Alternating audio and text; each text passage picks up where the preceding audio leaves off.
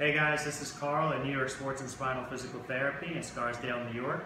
Today we're going to go over how we as physical therapists can perform grade 5 thrust manipulations in order to improve the mobility and make a quick fix out of that thoracic back pain. So what we have here, you'd lay on your side. We're going to come up with a good skin lock in order to get the targeted segment that we're working on. You're going to lay on your back for me and hug your shoulders. Good. And now what you want to do is curl up towards me and take nice deep breaths in. And out, and in, and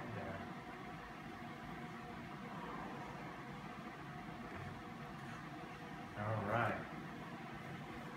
Good.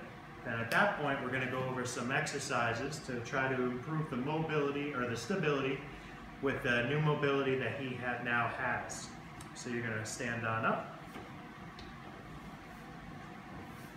Good. And we're going to give this ball a nice big hug.